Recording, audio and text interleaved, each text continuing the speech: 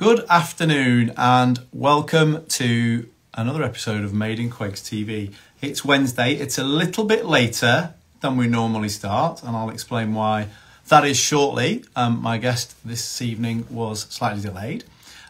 So you are all very welcome. I'm going to reveal my guest in a moment just after I invite him. So it's an old boy of the school who is not sure which channel to join, so you'll see in a minute. Let us just do the invitation.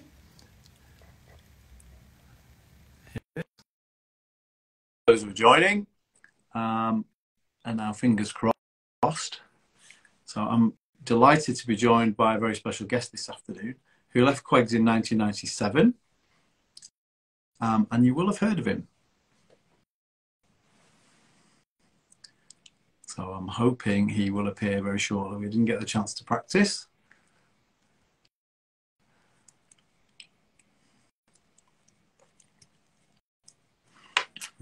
Okay, so it's not happening just yet. So thank you for your patience.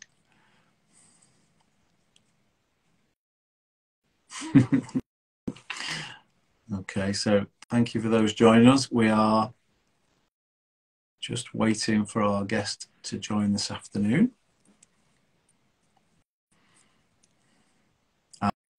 And here he is. There we are. Good afternoon, sir. How are you? You all right? I'm great, thank you. So, as I can now reveal, our guest this afternoon is Mike Tindall, former student of Queen Elizabeth Grammar School and famous for lots of different things which we'll explore. So I'm really, really grateful for you to join us. I don't think I've actually seen you since you left school in the flesh, as it were. I've seen you plenty of times around the place.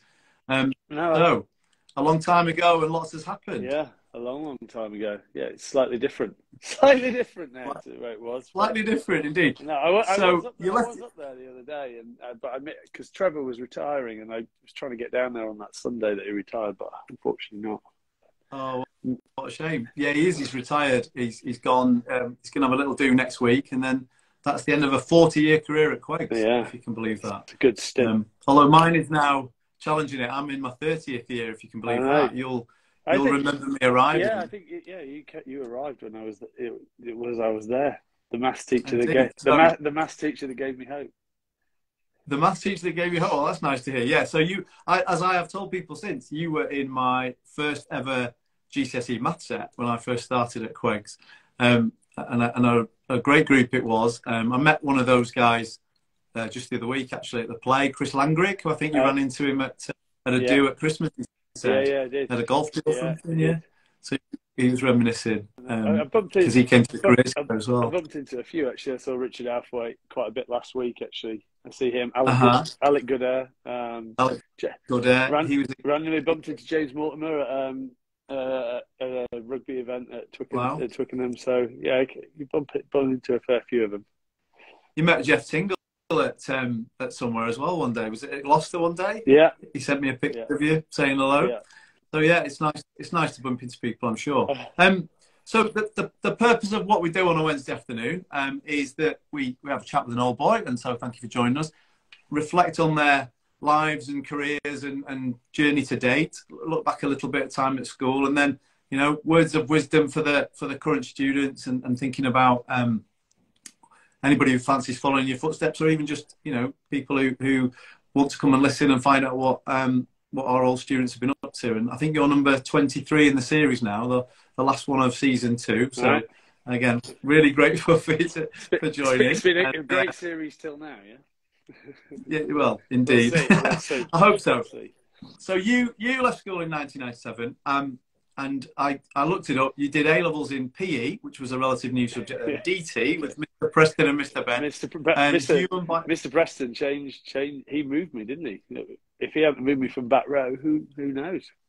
Well, indeed. In fact, it's Mr. Ben claims credit for that these days, because Mr. Preston's retired. But Mr. Ben always claims that he made you the player you are. That's one. Because he moved you from the back row into the centre in under-14 rugby. Yeah. I saw John Preston not so long back. He came to watch one of the Good and Bad the Rugby live tours. Yeah, and he messages me now every now and again. Yeah, he's a good man. Oh, lovely. Yeah. And so can you remember? It's a long time ago. Can you remember why those A levels? What were they leading to? If it wasn't going to be a professional rugby career, what happened back in the day? I can't lie to you. I wasn't really sure. I would say that it wasn't really my strength, my academics. I loved doing like DT and whittling and doing all sorts with wood and everything else. But I think it was more. A lot of the time it was the teachers. Obviously, John Preston had coached us through that time, got on really well with him. The human biology was I always fancied doing something sport related. Sports psychology was what I was going to go to Durham to do post before sort of got an opportunity in rugby. So it was all sort of steering down that way of heading to Durham to obviously still play rugby, but at the same time try and. I'm not sure what I'd have done if I'd got a sports psychology degree, because generally through my life I generally didn't agree with sports psychologists and team sports. So yeah, if I was that guy, it would have been weird. But I think it was the subjects that I enjoyed more than actually trying to pitch in for where I was going to go with a career. It was more what I enjoyed doing, and I think my friendship group was sort of always in there, so it was a bit more that way than anything else. And I think that is important to pick the things you enjoy as well as one of the things that might lead you down to a certain path. As we've already said, you're in class 4G and you're in my first GCSE class. Mr. Hamish Gibbs form. You'll remember Mr. Gibb as another rugby coach and form tutor. Yeah. He's retired now. So a lot of the teachers, not everybody, a lot of the teachers from those times have obviously moved on. Retired.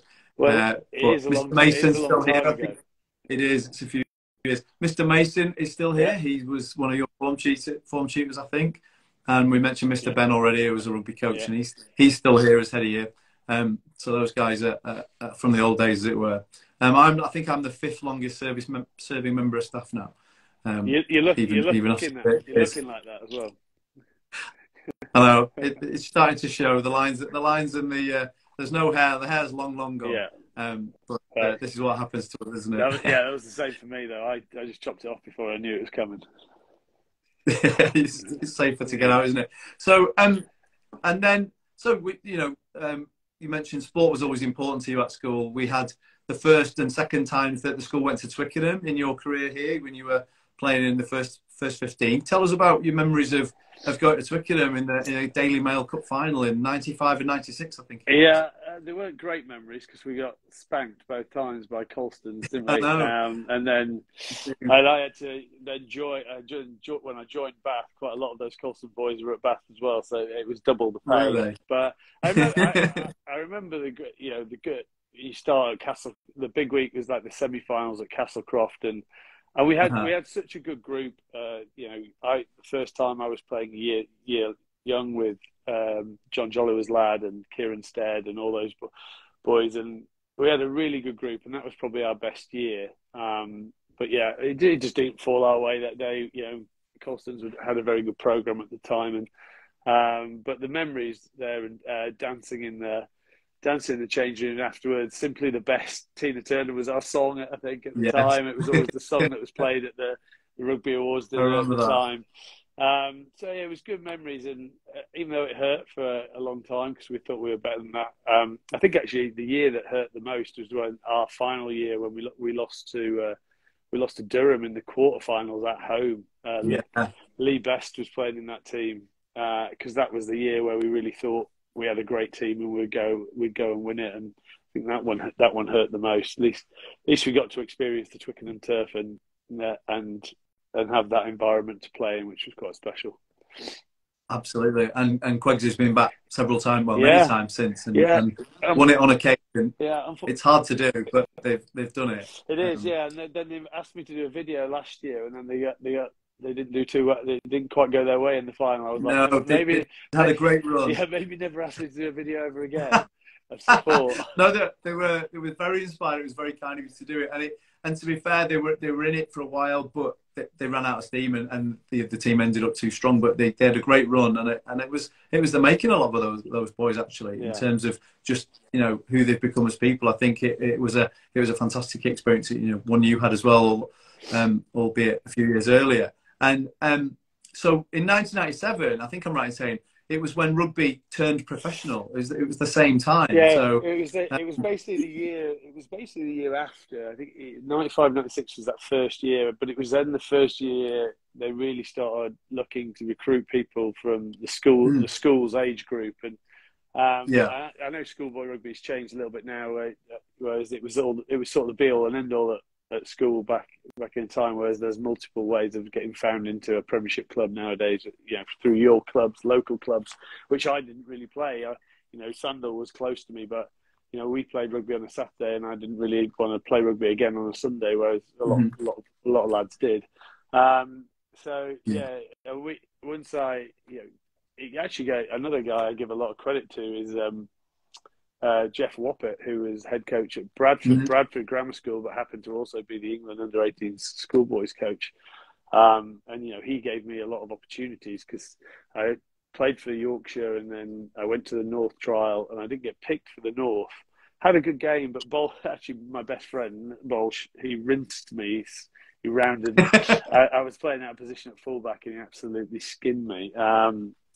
I didn't get picked off the back of it, but Jeff Woppett liked me, so he got me a game for it was the Midlands versus the Southwest. I think I played for the Southwest and scored a couple of tries, which got me an England trial off the back of it. And again, I didn't get picked for the England 18s group, but Jeff Woppett kept me around.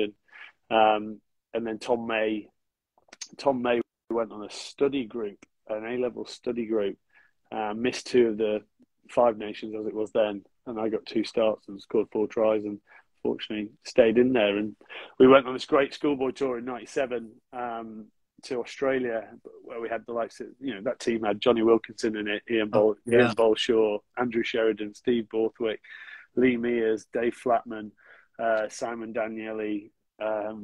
It had a lot of internationals that went on to be full-time internationals, and pretty much most of that team got picked up off the back of it into the academies, and 4 of us ended up at Bath, and then Dave Flatman and that ended up at Sarries. Wilco was at Newcastle, and but it gave us that nice leg up to go into a club. And so I deferred my uni for a year because Bath, I got offered stuff from Newcastle as well, and from Worcester. Was there rugby league somewhere as well? Rugby league was before that. That was like at the end of my GCSEs. It was to go to half a memory of there being some scouting going on at that. Yeah, there was 2 bits. There was under 15s. We used to play. I think it's called Cowdray School. Is over there, and they had a few rugby league boys playing, and we played them in one of the. I think whether it was Daily Mail and St Helens off the back of it. Asked if I was interested in going and looking at their academy system. So 15, their YTS program, as it was probably then. Yeah. And I was like, well, no, it was completely out of my comfort zone at that point. I was quite happy to stay in my comfort zone. And then the other time it was talked about was when Jason Robinson came across to England in 2001 or whatever, and Rugby League were quite annoyed that they lost. You can understand, were annoyed that Star's gone, and they were trying to look at pulling someone back. And my name was thrown around. Nothing ever came of it, but it was there. I just started playing for England, though. I was like, I'm not going to go and try and dab my toe in a completely different sport when I've just sort of got to where I want to go in this one. So, yeah. Just going in the right direction. Yeah. And you were at Bath, and Clive Woodward was at Bath at that stage, is that right? He sort of left just as I came in, and Andy Robinson took over. It's because he got the England job in '97. So he was the coach sort of when he signed the contract, but then by the time we got down there off the back of the tour, Andy Robinson had sort of come in, and Clive had gone off to be the new England coach. So yeah, Robbo was thrown in at the deep end. And he was involved with Colston's back in the day, so there's a thing to remember. So the second team coach was Alan Martinovich, who was the coach at Colston. So Colston's was sort of a feeder school into Bath rugby because they had such a good program, and Alan Martinovich was a second team coach. It's all quite strange how it all worked out. How it all was connected up. So I think you made your debut for England. I don't know when you made your debut for England because you don't know this. It was in February 2000, but the only time I've ever been to an international at Twickenham, I was in a box hosted by an old boy of the school, and I got to watch your debut against Ireland in February 2000, which was amazing. It was just a pure fluky thing. I got a phone call on the Friday night and said, "Do you want to go to Twickenham?" I went, "Do I?" So it worked brilliantly. So I was able to see you score your try, and it's like quite a different result that day to last weekend. Yeah, I mean, it was it was a bit of a journey because I'd gone into the World Cup squad in '99, so I trained with the '99 squad. So I'd had a bit of exposure to the standards that you were expecting and what Clive was doing and everything like that. But I missed out on actually getting in the '99 World Cup team. Because you still had the Glanvilles, Jerry Guskett. Jerry retired in the middle of that tournament, which is why I got called up. Mike Catt was still in there. So you had all those players, but it was nice to have had that little sort of taste of it. And then 2000 rolls around. Obviously, we were knocked out in the quarterfinals of that '99 World Cup. So a few guys retired. Your Ben Clark, Victor Abogus, Jerry. Phil de Glanville was sort of stopping playing international rugby, John Collard. So it was a nice mix of the hardened guys who were in the middle of their playing career, and then we managed to bring in the likes of Benny Cohen. Well, over the next couple of years, Benny Cohen, myself, Steve Thompson, Ben Kay, Ian Bolshaw, Sinbad danced around there for a bit. So there was like an influx of players that sort of then helped kick that team on. So then that team did kick on, and a few years later, it's a World Cup again. I mean, I think we'd all love to hear your particular perspective on that whole experience. We've all read things about it. I remember watching it.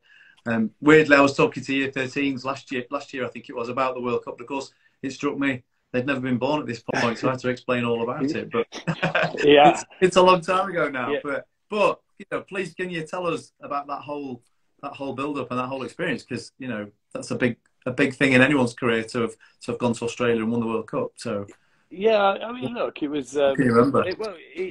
I don't ever just define it as the World Cup, because England at that point, it was a 3-year build-up to it. The drawing the line in the sand of '99, and then the importance of the tour in obviously we lost a few Grand Slams on the way as well. We lost in 2000 to Scotland, and then 2001. But we beat the 2000 tour to South Africa. I always say was one of the most important things, because we lost the first game, and it was the first TMO decision used in a game. I think, and Tim Stimpson's try was disallowed. The TMO was also South African, so funnily enough, it didn't allow a try that might have won them the game.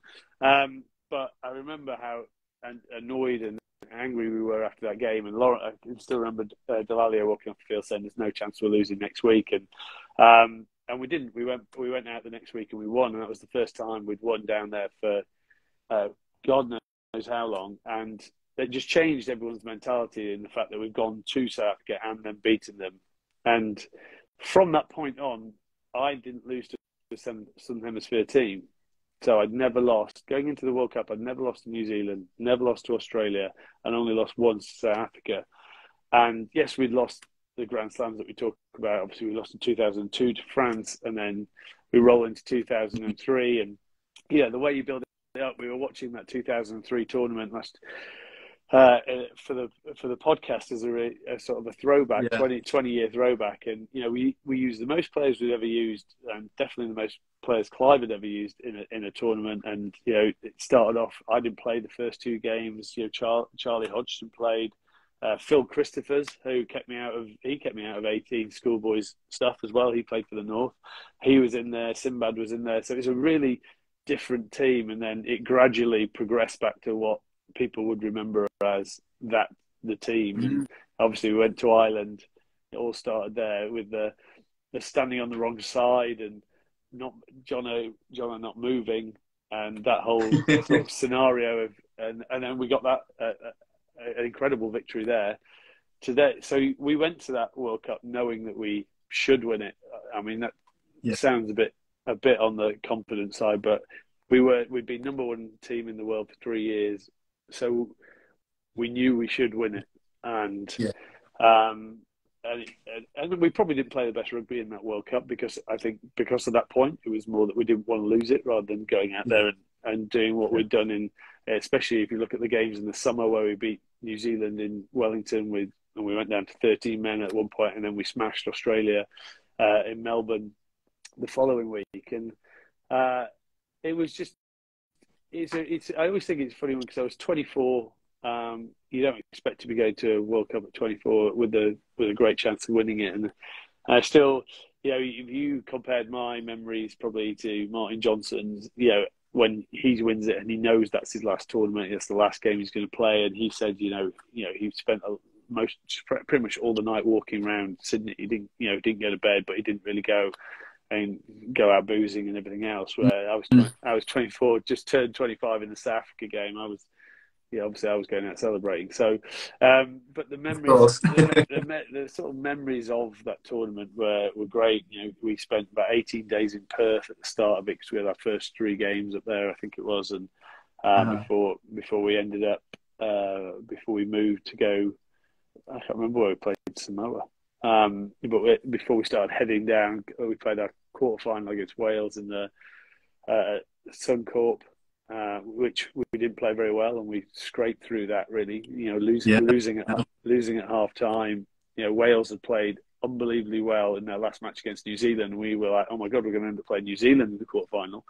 And then on to Sydney, and got dropped for the France game, which was an incredibly wise decision from Clive, because I went out and met my wife in a bar that night. So the day I was going to ask you about that in a minute.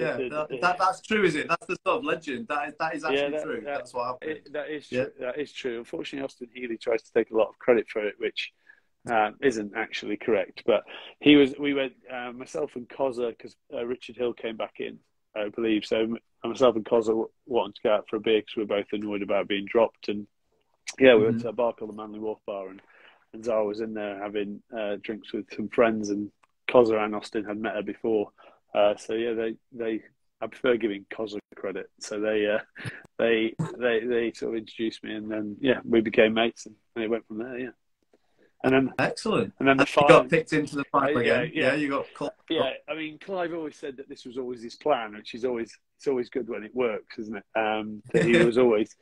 If he said he put me back in to sort of face off against Sterling Mortlock, so I wonder whether he'd have done the same thing if New Zealand had beaten Australia. But Sterling Mortlock basically won. He was incredible against New Zealand, so it was always going to be a big challenge. Their home stadium, first 5 minutes they put that crossfield kick in, Lottie Takiri gets up and scores, and then you're like sort of on your back foot, but. One thing that team had learned to do was know how to win, and whatever the situation, if we got ahead, very rarely would we lose a game. Now, there's only one possible comeback that I can remember, and that was an autumn test against New Zealand where they started making the runners at the end. But normally, we put so much pressure on them. We'd go 3-6, 9-12. Johnny would just knock over, and we'd just keep the scoreboard ticking over. And it was so hard to get back in, but that final, we never really got a foothold in. We missed opportunities. Ben Kay, dropped that ball early on, and to give us that what we were used to doing, building those leads. So Australia were always in it, and then I think Elton Flatley's kick to draw it. You never want someone to miss a kick to lose a game. You always want someone to kick it to win a game, and. Elton Flatley 40 out from that scrum penalty was, I think that was a lovely thing about rugby is, half the front row went over and sort of tapped him on the arse and said, "Fair play, mate," because if he'd have missed it, it would have been him who'd have got blamed. But no one wants to see someone do that.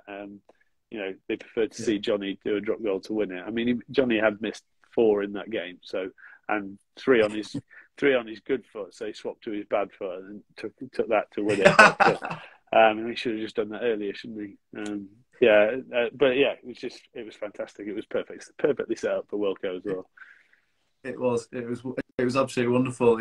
Even all these years later, I can still, and I'm sure everybody can still see those final moments, see that last bit. It's etched in the memory, isn't it? Do you watch it? Have you watched it back? Do you watch it back, or no?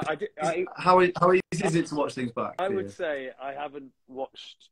I hadn't watched that back until about 4 years ago, maybe, really? Because we were doing something. Yeah, I don't really watch old games back. I have since I've retired. Since I've retired, I've probably watched more of the old games back, but not load, not in full either.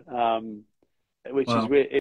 Which is weird. It's just I just haven't done it. And then I've heard other people say that it's not something that you do necessarily. You sort of never looking back. You because now as well. Back then, you didn't review to the same extent as what you do. You know, when I finished in 2014, the review of your game was quite relentless. You go through every carry, every pass, to see if you can make. But whereas back in 2003, it was very general around what your attacking game was. I mean, Clive brought in this thing. We had I can't remember what it was called, Pro Sport, where there was God knows how many cameras around Twickenham that just and you were like draft pieces moving on the board, so everyone knew where you were all the time. But obviously, being in Australia, we didn't have that, so the review stuff was limited to just probably attack, defence, and then exits. So you didn't really get into it as much as you do now. Whereas, I've watched a couple back, but I wouldn't say I've watched a lot of the games that I've ever played back. It's really interesting, and you make the point there because Clive Woodward started that, but technology has infiltrated sport at all levels now in terms of that kind of analysis. And I guess that's a good thing in many ways, and it's changed in other ways. It's that margins and the tiny incremental changes that can be brought in, and not just rugby. It's all professional sport, isn't it? I mean, that will have started to happen through the rest of your career. I guess you'll have seen that evolve. Yeah, I mean, Clive started that. He was still one of the best, or one of the most innovative coaches that through my career that I'd seen. I know that Stuart Lancaster, but I had stopped playing for England by that point. He was going off on looking at other sports, but Clive, with the glasses that blacked out, so you were trying to learn how to follow balls when you couldn't see. I mean, a few props got smashed in the face. I'm not going to lie about the ball at the wrong time, but the tight shirts was Clive's. Well, with Jason Robinson's idea, but Clive sort of pushed it forward. Jason Robinson's idea, really? Yeah, I think the story goes that Jason went to Clive after one game, and Jason had been scrag tackled like 4 times in that game because we had those massive shirts that hung out, big jerseys. Yeah, and he was like, if that guy doesn't get me, the fullback is not tackling me, because he backed himself one-on-one as Jason Robinson should do. But and he's like, well, that's a potential I could have scored a hat-trick at the weekend. And I think Clive went away and did a bit more research about how many scrag tackles there were because of people just being able to grab the back of jerseys that wouldn't have been able to make a tackle. And he was like, yeah, actually, I think we need to change this. And then spoke to Nike about it, and they worked together. And unfortunately, because Nike sponsored quite a few teams, you can't make it completely your own. So South Africa were in a very similar kit as well as France. So, but that's they're the sort of things that he was always trying to do. Clive he didn't always get it right, but he had a strong set of a trusted senior player group that if they said, look, we're not doing that, he sort of went, okay, I'll go find something else. And all our S&C stuff was set on, not on rugby. It was set on who was the best in the world at any other sport at this certain exercise, and the fitness levels, and Dave Redding and what he did when he came in. Having a fitness guy who'd walk onto the field in the middle of a session, go, right, we're off the field. That's enough time. We're done. We've covered it. And now you look at it now. It's all measured in meters. You've all got tracking devices in your shirts. You've got heart rates on. They know how long you've been working in one zone, so they can go, right, you're done. You've hit your numbers. You're off. It's the shift has been seismic for sure since when I started anyway. But when I started, it was basically semi-pro. We trained once a day, and we spent quite a bit of time in the pub. So good old days. They were the good old days. Yeah, it's definitely moved on from that. Just thinking about that, if you were giving advice to someone starting out today, someone who wants to make it, obviously we always say as teachers, you know, we make that teeth sucking noise. Oh, it's quite difficult. You know, that will have happened to you, I'm sure, because it's a thing. It's a pyramid. It's hard to get through. But you know, what advice would you give to someone who's dead set? Because we have them still, and year on year, there are boys who've got a chance. It all depends on age. It comes down to parents as well. I think parents don't put too much pressure on. At the end of the day, if you want to get better at something, you've got to enjoy it. Because if you enjoy it, you will then you will nurture your need to get better at it and understand why you're not as good at it, or what areas you need to work on. You need to be very honest with yourself and know what your flaws are and work on them. But it all comes down to, I would say, to enjoyment first until you get to a certain point, which is, you know, those 15, 16 now, I would say, where you then need to be looking at, are you training in the right way and everything else, and your skill sets. And that's where you become a bit more serious about what you do. You've still got to have fun. You've still got to enjoy spending your time with your mates and having a laugh, because that's the intoxicating thing about rugby that keeps you coming back, is the connections you make with the people you play with. And then as you go forward, I think there's enough pressure on kids already. Like, do you play for your school? Do you play for your club? Who pulls in the time? Because, you know, you never ask a professional player to play 2 games in a week, yet some kids can be playing 3 games in a week. And I don't necessarily believe that that's the right way of doing it. I think the kids whoever it is, should enjoy playing for the team that they're playing. Play for the team that you enjoy playing for the most. Or if a game's more important one week, you've got to find that balance. And then it always comes down to hard work, and, you know, the unseen, the boring stuff, the non-coachable stuff, work rate, ability to pull your mates off the floor, that sort of hard graft stuff you can't teach. It's inset in you. If you've got that, you've always got a good base to do it, rather than, you know, everyone will know a guy who had so much talent but then didn't get to make it because someone was prepared to probably work harder than them. So if you're not prepared to graft, that's where it gets to the sort of business end, where you've got to do that in the right way. You know, don't become selfish about it. You've still got to do it in the right way. Yeah, you're part of the team. Yeah. And it's interesting you said before about the opportunities when they come. You've got to grab them, because you know, on the one hand, it looks like it's not happening, and all of a sudden it does. You've got to be ready. You've got to have the ability to recognise it, but that's a lot of time that might come down to parents as well, going, look, he's giving you an opportunity now. Yes, it puts a bit more pressure on, but, you know, if you're ready to take that, you'll take it, and that's what you've got to do. You've always got to chase those opportunities. That's what I'd say. You know, don't live in a comfort zone. Chase opportunities that pushes your boundaries, because then you'll find out more about yourself. You'll find out more about where your game's at. You know, I put it into a sporting thing with, like, when we owned Mumbai Dude, our racehorse. You know, from a different point of view, the way that the 3 lads who owned it, 3 sports lads, we sort of dictated to the trainer where he was going to go. Well, not dictated, but we won at one level, and we said, right, let's go to the next level. And then a trainer he was quite a young trainer, Mickey Joe at the time, was like, well, let's consolidate at this level. We're like, well, no, we've won at that level. Let's go to that level. And he came along for that sort of ride as well, because we just wanted to go, well, we've won there. We don't need, let's go there. Let's push it. Yeah, and, you know, he ended up doing what he did because, you know, he liked looking at another horse in the race and digging in and wanting to win. And, you know, he wasn't the most talented of horses, but the fact that he wanted to race was a good thing to have. Mm-hmm. Thank you. That's really, really interesting and brilliant advice for youngsters and aspiring players in all sports, actually, not just rugby. That applies, doesn't it? Yeah. So you mentioned it earlier. You met your wife to be in Sydney, and, you know, time goes by. So tell us as much or as little as you want, but what's it like to be a member of the royal family? It's I think Dave Flatman summed it quite well in my at the wedding, as he was our MC, and he was like, from Wakefield to Windsor. It was. I think I always say it wasn't as much of a sort of shock as some might think it might be, because, you know, at the time, Prince Harry and Prince William were massive England fans all the way sort of through our careers. So I met him numerous times. Then, having been out with both of them, I'd met Princess Eugenie and Princess Beatrice.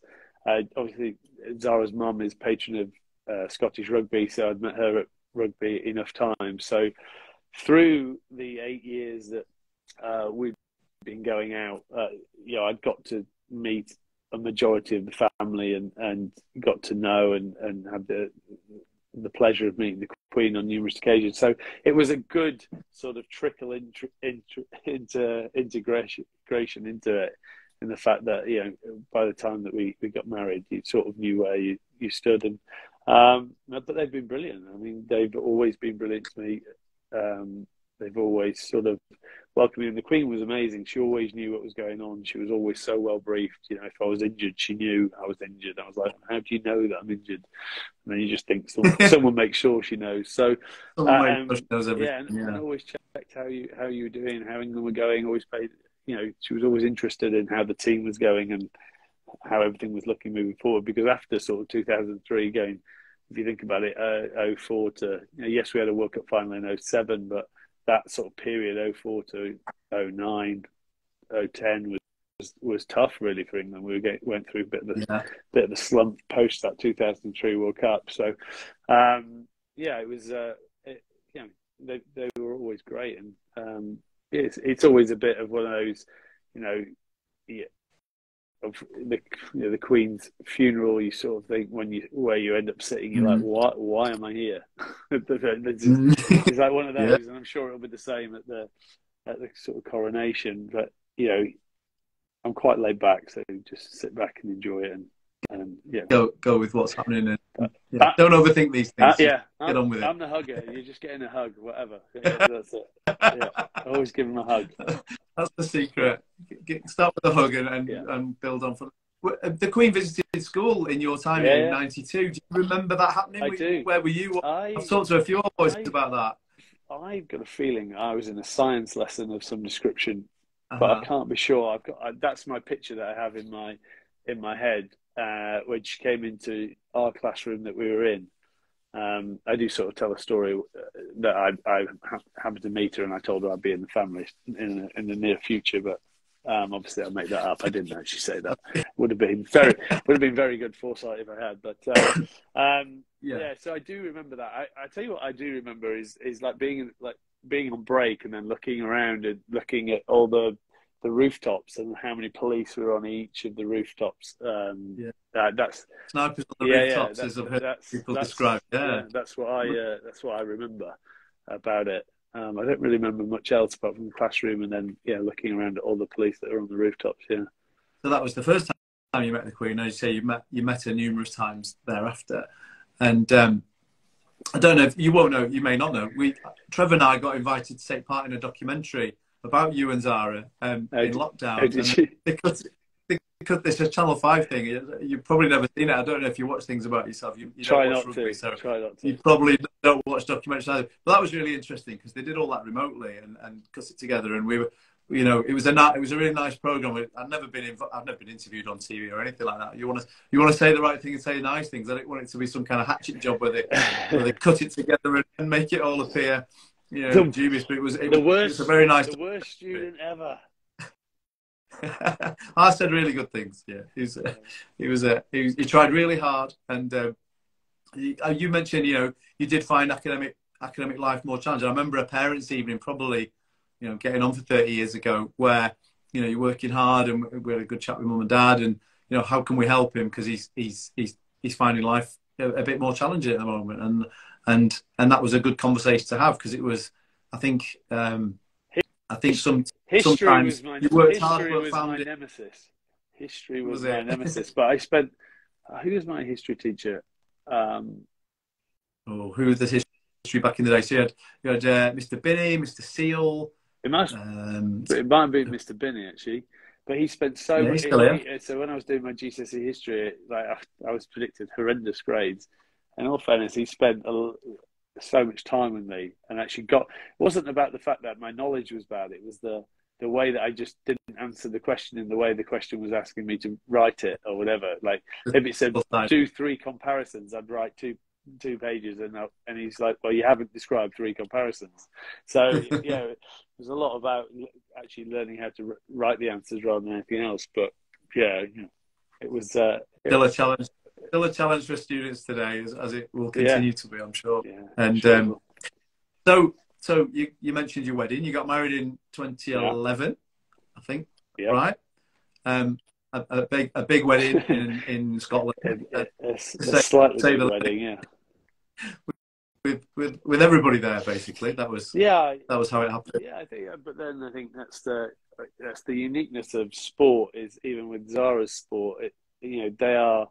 I think with someone like her sport, it's so dangerous. So it can be so dangerous, and there have been so many, unfortunately, bad accidents that even though it's an individual sport where you're driven to succeed on your own, when they get off the horse, they're best mates off the because they respect what each of them has to go through, especially on cross country day. So you have I'd played for Bath, I played for Gloucester, and obviously England. So you've got 3 groups of at that point 14 years worth of mates, plus your England side. So you had a lot of people. So it ended up being quite a few people there, but it was an exceptional wedding, I have to say. It was a lot of big day. I don't think you'll find anyone who went who didn't have a fun Saturday night. That's for certain. I can imagine. And then you've started a family. You've moved into other things because you retired. When exactly did you retire? I retired, coaching as well. Yeah, I retired 2014. So I had, obviously, the 2011 World Cup had its own failings, mainly from the players' point of view, and sort of came back off the back of that. And I'd met Stuart Lancaster. He was the new coach. He was going. He would coach the under 20. I think they're 21s at that point, but no, they're 20s. And he was like, he wanted to bring through this young crop of players to play.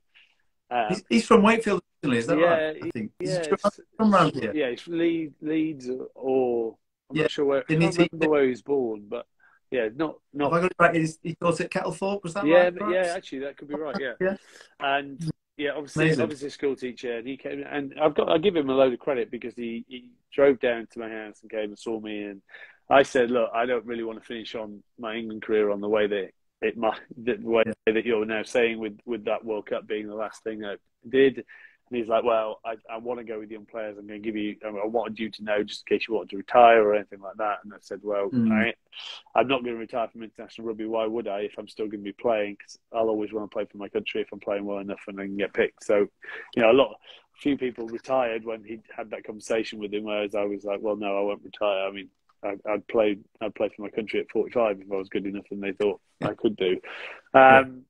So, and also at the end of that year, my contract was running out in Gloucester, and it sort of got to a point where I didn't really get that sorted with Gloucester very quickly. So at the end of 2011, I sort of didn't have a end of 2011-2012 season. I didn't really have a contract, but then Brian Redpath left, and Nigel Davis came in, and he sort of understood what Gloucester was, and he knew he needed people who knew what it meant to play for Gloucester and those old school players around, and he wanted me to get back, and I played for the Barbarians, and off the back of the Barbarians, and 3 games in a week, which I've just told you shouldn't do, but I did it for the Barbarians. But he offered me sort of a coaching and playing gig, and so I was like, well, I don't really have anything else at the moment, so I took it, and we ended up doing a couple of years at that. And then at the end of that 2013-2014 season, I still wanted to play. Nigel wanted me to be a full-time coach because I played since that World Cup. I played some of my best, my most enjoyable rugby. Whether people agree, I felt I played some of my best stuff because I was just focusing on Gloucester, and I still wanted to do the sort of same thing again because I was 9 years at Gloucester. I would love to have got to 10. I had 190 won games or something for Gloucester. I could have got to 200, which is always a great landmark. So there are loads of little individual things for me that would be nice. But it sort of wasn't really working itself out because I was holding out from Nigel. And then anyway, we played at Worcester last game of the season. We lost. We had so many injuries that second year. And Nigel, off the back of it, we slipped into ninth, which in Nigel's contract meant that they could. I think it meant they could get rid of him. So yeah, then he got the sack, which I immediately knew meant that I wasn't going to be there next year because you bring in a new coach. You have to bring in your own coaching staff because if you take on historical coaches, then if it doesn't go right, you can't blame. You haven't made all the you haven't made all the you haven't made all the decisions on your own. I then thought, right, I'll have a year away from rugby and see if I want to. If coaching is a passion, then I'll want to get. You'll miss it. I'll miss it, and I want to get back to it. And then I sort of went away and started doing other stuff. And coaching is a hard job that doesn't pay very well. So when I sort of went away and started doing other stuff, I was like, I'm not missing it enough to want to go back to it. I still like watching the game, like breaking it down, which we get to do with the podcast in a bit, and a few other things that I do. But to then have the drive to go back and do it as a full-time job, it wasn't really there. So yeah. So we moved on.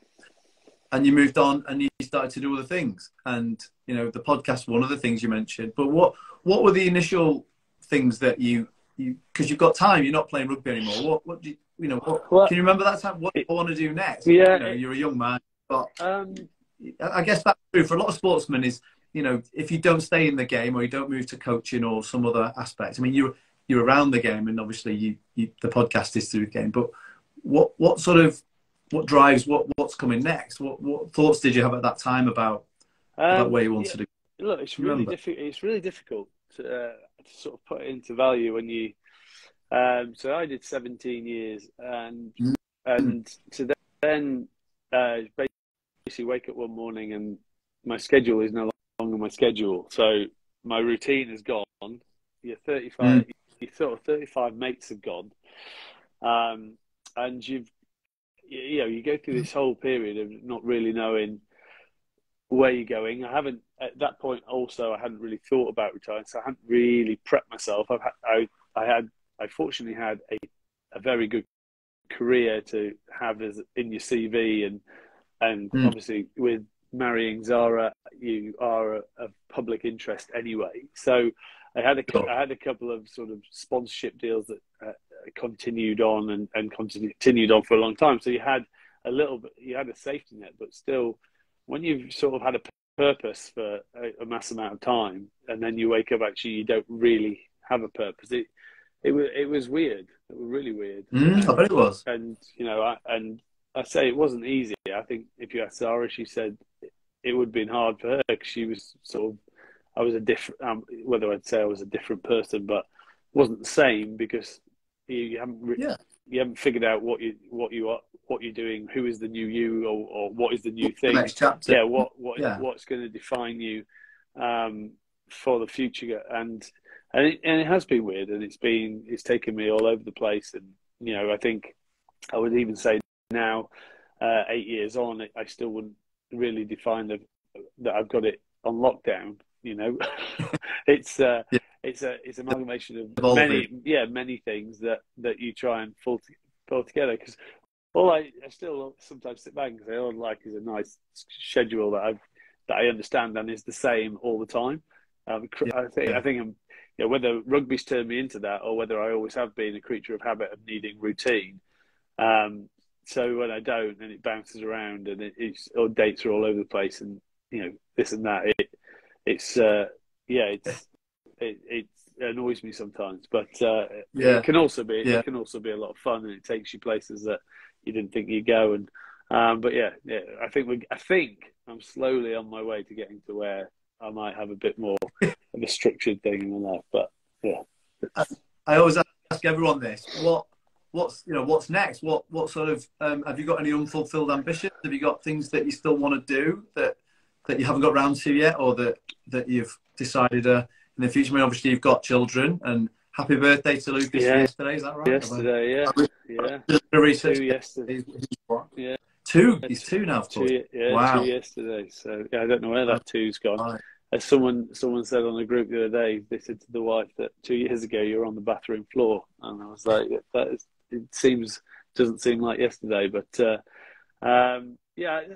is there loads of things I'd still like to do? Look, I think rugby's going through a really tough time at the moment. From a concussion point of view, from a structure point of view, but I think it's still at its core a fantastic sport. I think if you look around school sides, regional club sides, grassroots, it's still that great social sport that brings people together, teaches people great work, family core values in terms of hard work, discipline. You see all the little kids still picking up all the cones, all the balls, going getting the flags, helping around.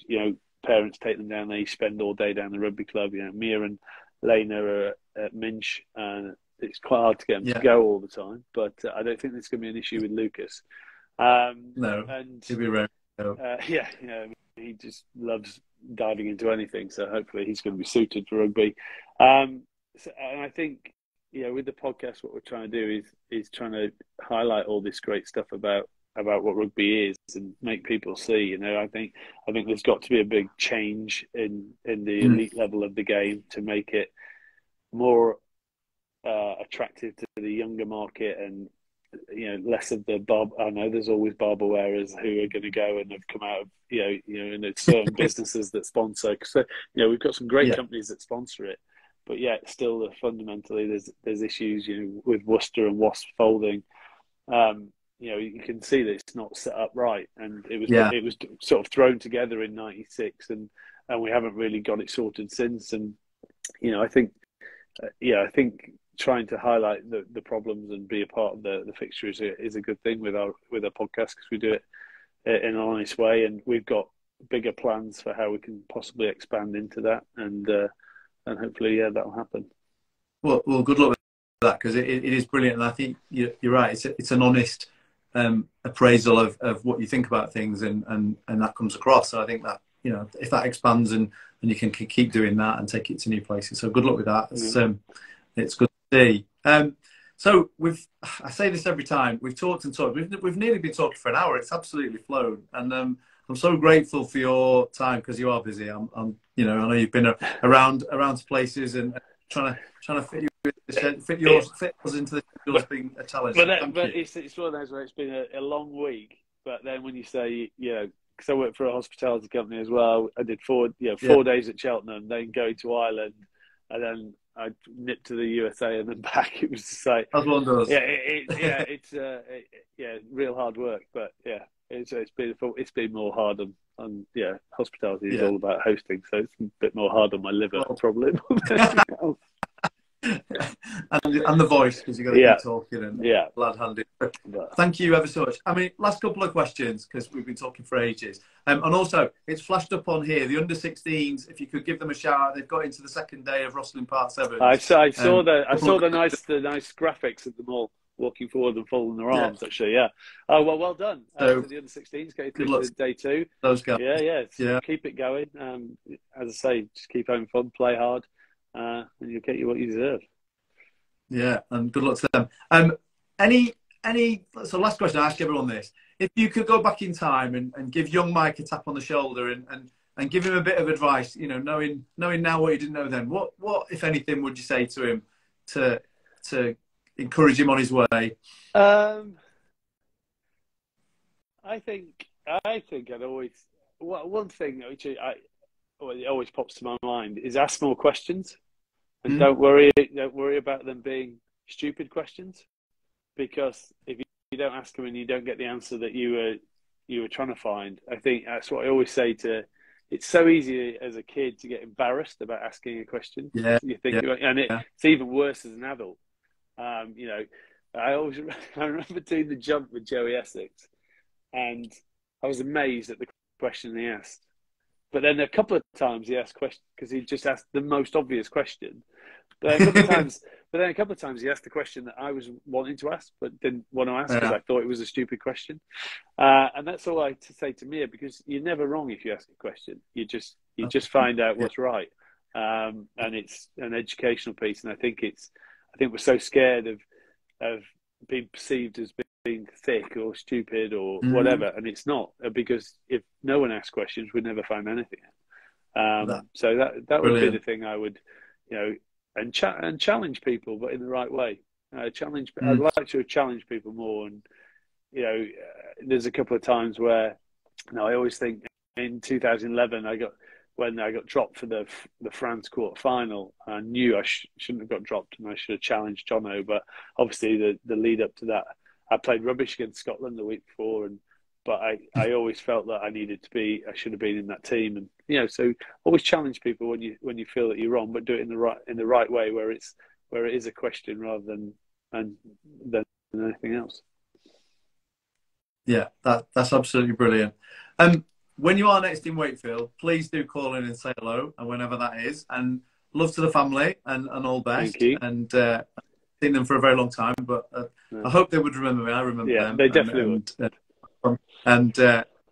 So all the very best, and to you and your family. Thanks for having me. And I'm really grateful for you doing this, because as I say, I know you're busy, but I think it's just been a pleasure. And so I look forward to seeing you again someday, and keeping in touch.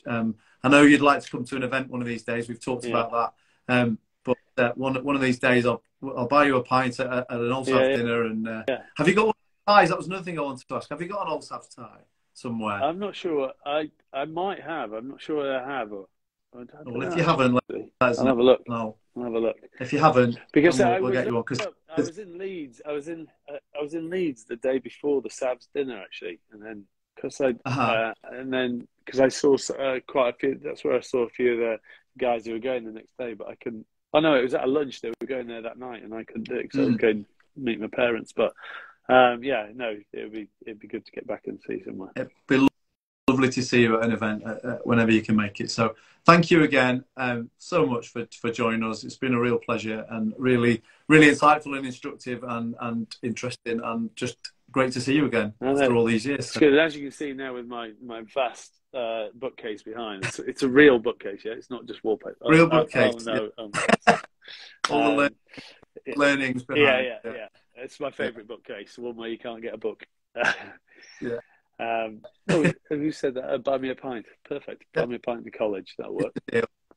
Thank you. No worries. The recording goes out on Instagram on the school account, so people can watch it back. And I'm sure there'll be clips and bits and bobs around the place. But it's been a genuine pleasure, and we got there in the end. I know we were a little bit late starting, so thank you to everyone. Apologies. That's joined us. I didn't know what to do when you said I'm going to be late. It's like, well, do I go on? Do I not? It's Do we take the time? So we got the go ahead, and it's worked perfectly. So thanks again, and great to see you. All the best. No worries. Cheers, mate. Cheers, mate. Bye.